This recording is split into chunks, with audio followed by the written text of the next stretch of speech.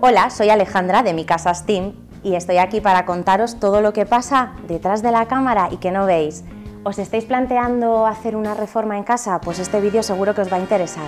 A ver, siempre hay que tener en cuenta que tenemos dos aspectos fundamentales a la hora de plantearnos una reforma, además de las necesidades concretas que cada uno tengáis.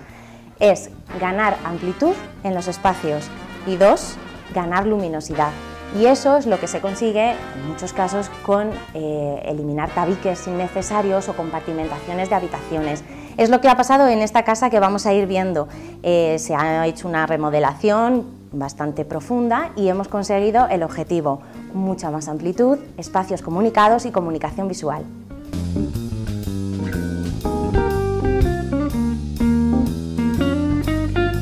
Estoy en la nueva cocina.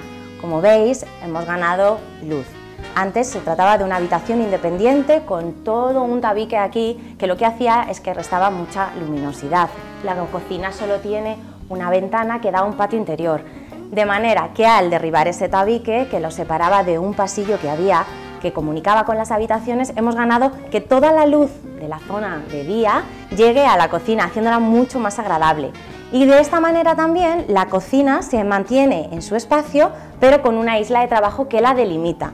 Esta isla lo que nos permite es poder estar cocinando, preparando el aperitivo, la comida, y que tengamos a nuestros invitados en la zona de estar y compartir con ellos los momentos. La cocina ya no es como era antes, te metías y te olvidabas de todo, sino que sin embargo ahora lo que hacemos es que la compartimos y compartimos ese momento de cocinar con la gente que queremos.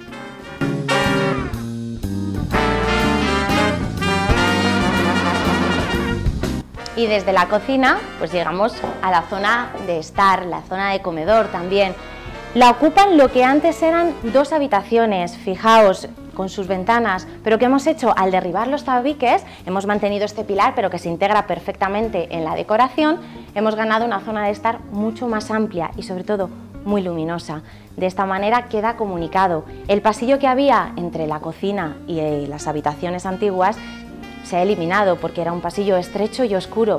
Así, de esta manera tenemos muchísima más luz, amplitud y lo que hemos hablado, la importancia de compartir los momentos, que mientras tenemos aquí a la gente tranquila, descansando o bien charlando, nosotros podemos estar con ellos mientras estamos preparando el aperitivo o la cena. Y al final, pues en el mismo espacio tenemos todo lo que necesitamos, una zona de estar completa con su sofá, su módulo para los audiovisuales y una zona de comedor.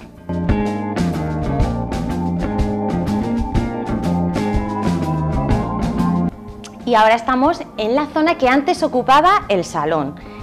Lo que hemos hecho ahora se integra en la zona de día como una parte de paso y hemos ganado, eso sí, por necesidades de la pareja propietaria, hemos ganado un pequeño despacho y zona de trabajo.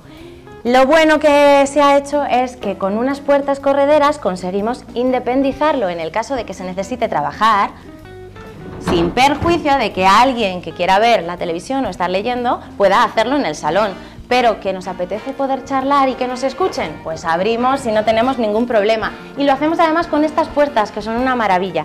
Se trata de unas puertas recuperadas, las hemos decapado, hemos encargado un mecanismo para convertirlas en corredera y lo bueno es que aportan ese encanto de una pieza antigua recuperada en un ambiente actual, quedan perfectas.